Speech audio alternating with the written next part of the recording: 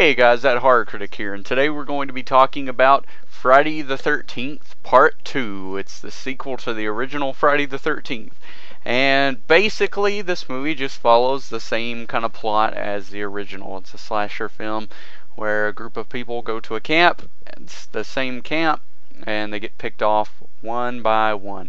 And in this movie, since Mrs. Voorhees got her head hacked off, we have Jason, who popped up at the end of the last movie as a child, dragged Alice down out of her canoe.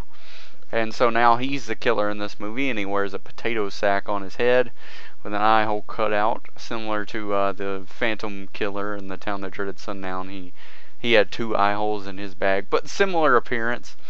Jason's very hickish, you know. He's definitely like... I mean, he's been out on his own for years, and he watched his mother get beheaded, and at the beginning of the movie, he gets revenge on Alice. He takes like a screwdriver and then sticks it in the temple of her head, which kills her. At the time this movie came out, slasher movies were becoming more rampant. As I said, I think the first one really started everything in that. So, by the time this movie came around, there were a lot more slasher-esque movies. Even Halloween 2 had decided to not go the path of the normal, like the original Halloween, and just, you know, go into a more slasher route. And if you notice in Halloween 2, which is 1981 as well as this movie, they both have a kill which features the killer slamming the backside of a hammer on someone's head, so I find that kind of interesting.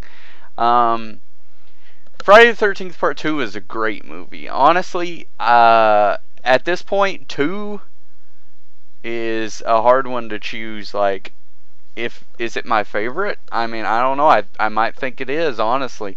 I like it quite a bit, but I can't say it's my favorite because just 2 through 6 are basically the same for me. I like them all about equally.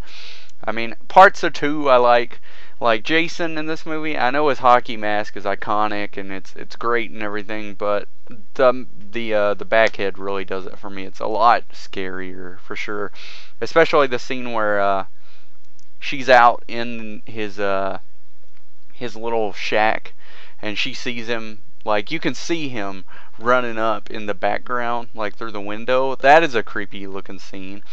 You know, he just looks far creepier in this movie, and that's one thing I do really, really like about this movie. The kills are fantastic, same level of gore and everything as the original.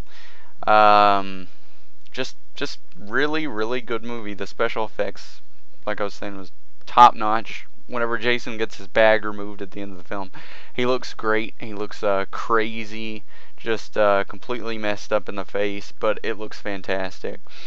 Friday the 13th Part 2, I definitely recommend it. It's one of those movies where you often, more times than not, see it on a list of sequels that are better than the original. And in that point, I think I'll have to agree with that. I mean, not just because Jason is the killer in this, and I started watching the movies with Jason first. That's not the reason. It's just, I find myself enjoying this movie more. I just find it creepier than the first movie. So, thank you guys for watching. Tomorrow will be Friday the 13th Part 3. I hope you guys have a fantastic October 2nd. See ya.